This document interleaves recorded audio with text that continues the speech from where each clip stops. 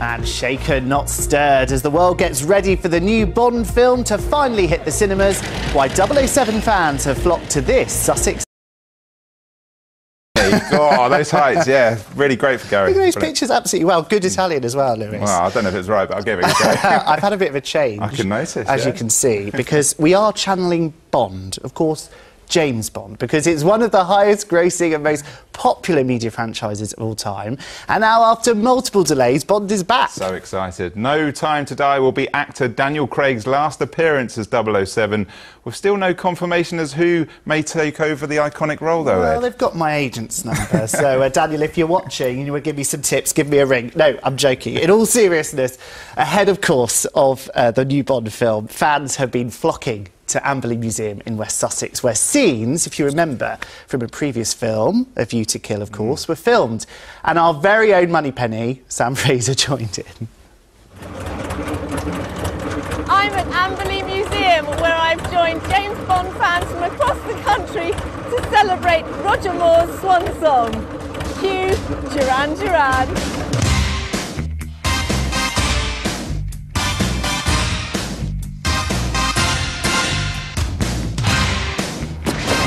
They had a storyboard which was pretty loose, but they needed a railway in it with wagons that people could get into, and it needed to be small, not a big standard gauge railway. And there are very few places with that facility, so it was very lucky that we just happened to fit the bill. Meeting you with a view to a kill. We've come from Manchester this morning, just near Manchester Airport, and we set off at 6 o'clock to be here for this special day. We came as the miners and working for Zorin Industries. Yeah, the stagey one. So we got the we made these all week, so and the hats, basically the whole outfit, made the whole attire. I had the opportunity of working in 2 James Bond films, Diamonds Are Forever. Get your hands up. And On Her Majesty's Secret Service with George Lazenby. As a stuntman, did you survive your experiences intact, or were there any bumps and bruises on the way? I'm an ex-army heavyweight champion boxer, so getting the opportunities to work in films, do fight sequences, this came automatically, so I never got hurt. Good to hear. So am I. We met George Lazenby a couple of years ago at a Comic-Con, and he actually said, "Move out the way, I want to take your wife out for dinner." That was, honestly, I couldn't believe it, being asked out by a real James Bond. I mean, I've got my own Bond at home, but being asked out James Bond, yeah. by an actual Bond was quite amazing. Yeah.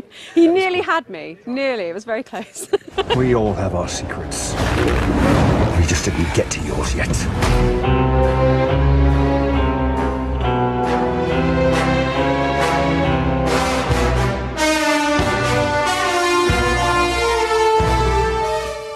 This week, a big week for James Bond fans. No Time to Die is finally released. What are your expectations?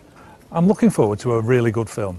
3 hours, it's going to be a long film, and it's Craig's swan song, so this is going to be the end. But I think it's right to not to stream it, but to show it in the cinema. I mean, you've got to see Bond on a big screen in the cinema.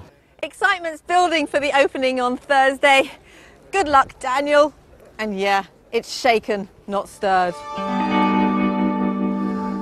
I cannot wait. I'm very excited. Me too. Alexis is here with us now. Who's your favourite Bond? It has to be Daniel Craig, but I'll tell you what, my favourite thing was when he was at the 2012 Olympics with the Queen. Yes. I loved it. He actually said today that was more scary than filming Bond itself. Oh, really? I know. Wow. I'll tell you what is scary was last night when autumn arrived. Yes.